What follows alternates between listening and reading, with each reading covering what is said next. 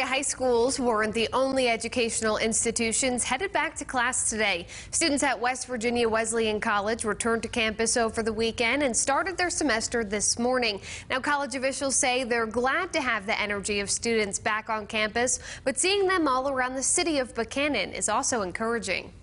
Just to see students back and being in the community is exciting for us in our quest to continue to try to be good partners here in the community. So the students are the lifeblood of this institution. So when they're back in the community, we feel like we're that much more closely connected to Buchanan.